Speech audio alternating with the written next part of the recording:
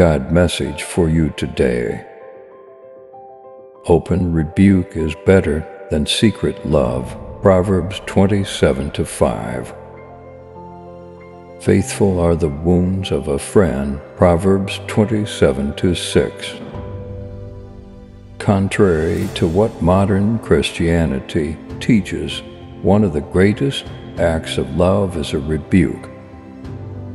True love wounds, true friends wound each other.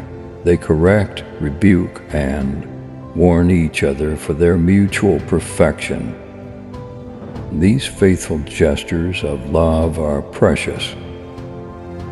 On the other hand, false friends may easily show much outward affection or attention, which are a lying cover for their selfish hearts. Proverbs 27:5.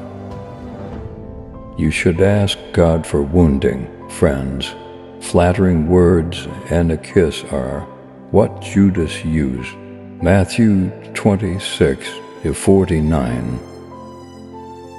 True friendship and love give, and they give for the benefit of others. If you truly love another person, all your actions toward them will be governed by the goals of helping them please God and prepare for the day of judgment. Therefore, you will correct, rebuke, and warn as necessary. You will not coddle, compromise, or overlook actions that hurt their relationship with God or lead to sin in their life. Godly love will not cover sins. It will correct sins. It will not condone evil. It will condemn evil. Many believe the devil's lie that friendship and love are seeking pleasure and keeping things comfortable, happy, and peaceful in relationships, regardless of another's conduct. But if you truly care for a person, you will want to help perfect them. Luke 17:3, Galatians 6:1-2, 1 Thessalonians 5:14, Hebrews 3:12-13, 10:24-25, James 5:19-20. If you do not rebuke their sin, you hate them. Leviticus 19:17. This kind of love creates the greatest friendships and relationships.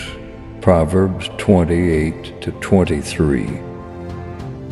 Solomon wrote, "Rebuke a wise man, and he will love thee." Proverbs 9:8. What kind of friend do you want? What kind of friend are you? Do you want one who pampers your fancies and flatters your vanity?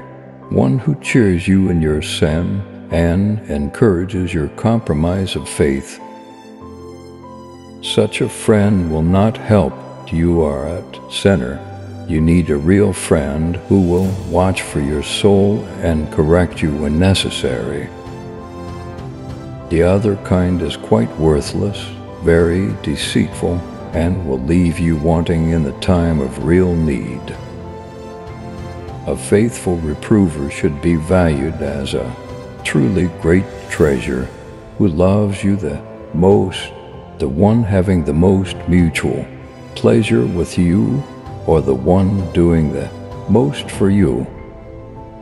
If you learn it from this proverb, you know it is the one doing the most for you.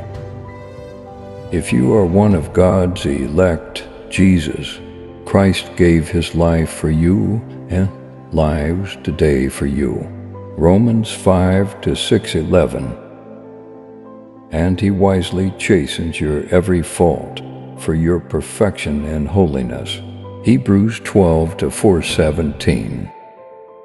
He is the greatest friend you will ever have. Dear child of God, please share this message with your loved ones. God bless you.